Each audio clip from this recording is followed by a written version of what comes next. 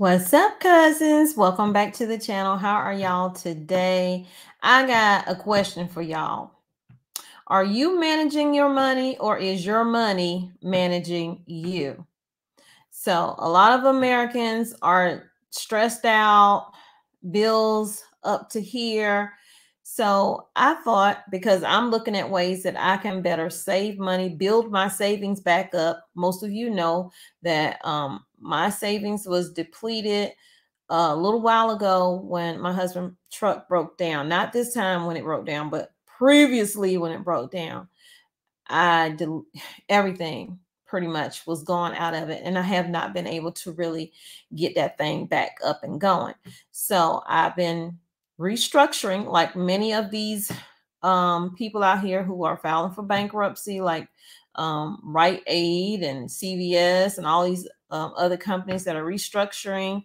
And I'm not filing for bankruptcy, no, but there are ways that you can start to restructure. So that's what I'm working on. And I thought, well, since I'm looking at this, I might as well share it and let's read over it together and see if we can help each other and give each other tips and ideas of things that we can do to get that savings back up. Because I look at my preps as insurance, my food preps, medication, all of that stuff. That's insurance for if my husband can't work or we get sick, I get sick, whatever happens in the world, pandemic wise or whatever, we have at least food in here. And the only thing we have to worry about is bills. But having food is not enough.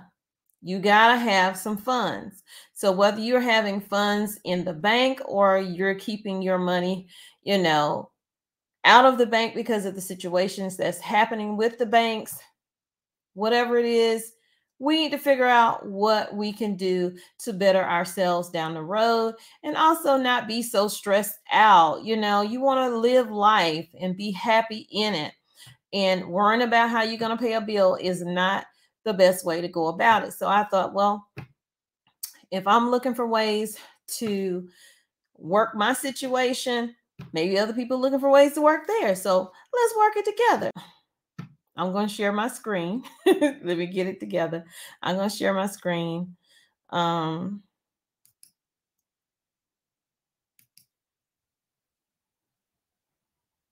y'all see that? Let me slide over. Okay, so let's go over the 6 things that we can do. And I'm reading this in real time with y'all. So some basics. So y'all, let's get to the basics. We're going to skip that.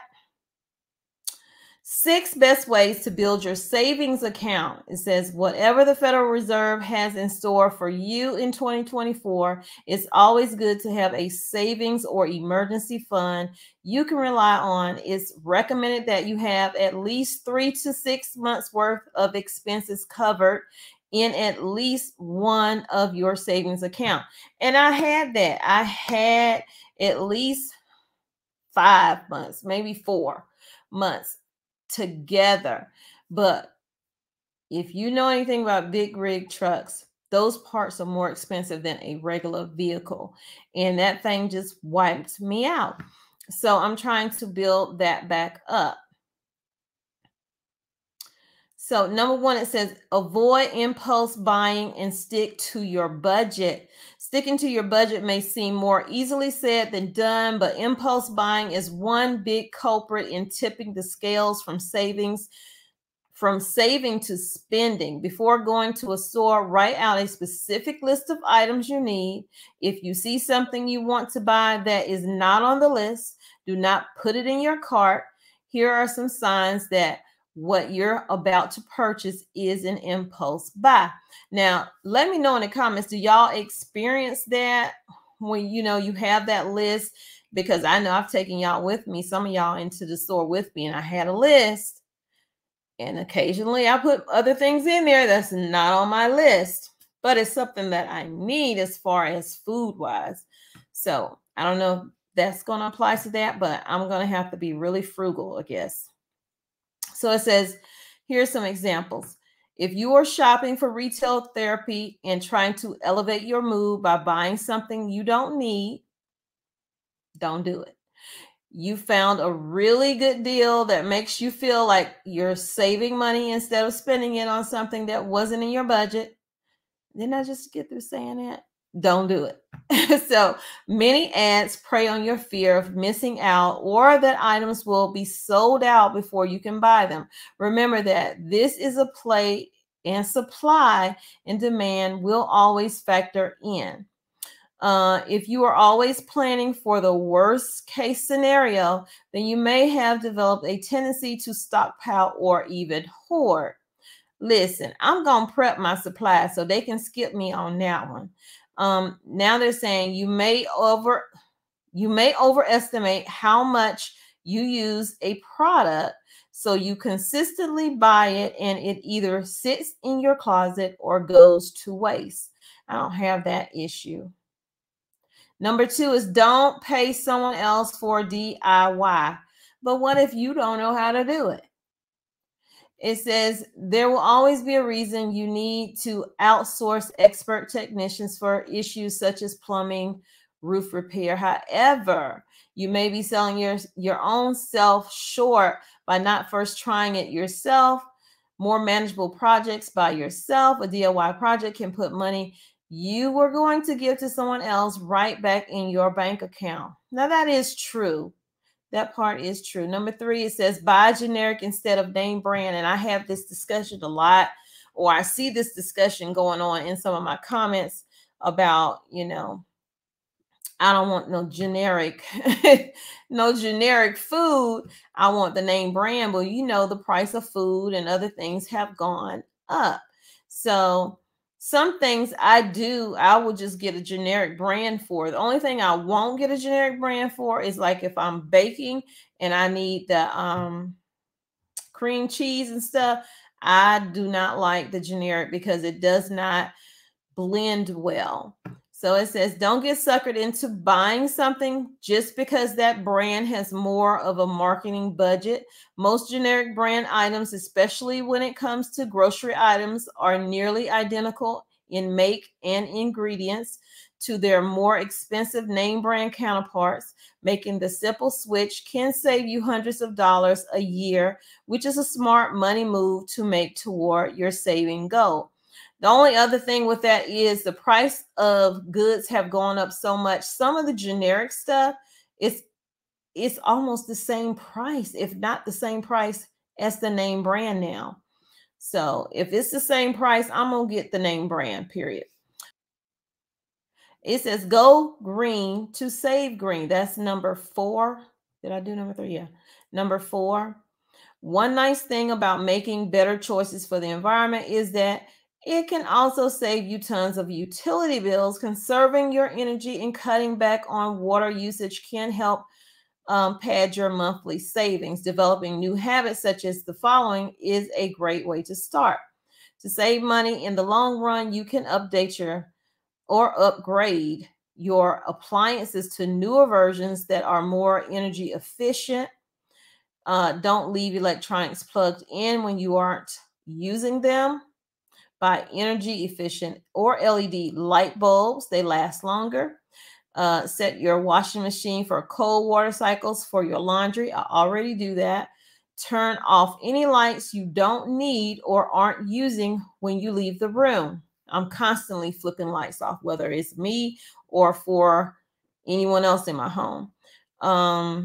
Any air leaks or gaps should be sealed to better insulate your house and reduce wasteful or on air conditioning or heating costs. Another thing that I have started doing is turning because I would just leave my thermostat where it is all day, all night. Now, when I'm leaving, I'm more aware that I need to turn it down. So I turn it down and then I turn it back to where it needs to be at night, because at night it's a whole lot more colder than it is during the day. So that's one thing that I do. Plan out your meals weekly. Number 5, planning out your meals per week not only keeps you from wasting money or eating out at restaurants, but also helps you keep to your budget at the grocery store. Write out all the ingredients for the grocery list for every recipe you're planning and only buy those things. Having this strategy in place also keeps you from impulsively wasting money on takeout. I have cut back on that for sure because it costs way too much. I've been doing a whole lot more cooking.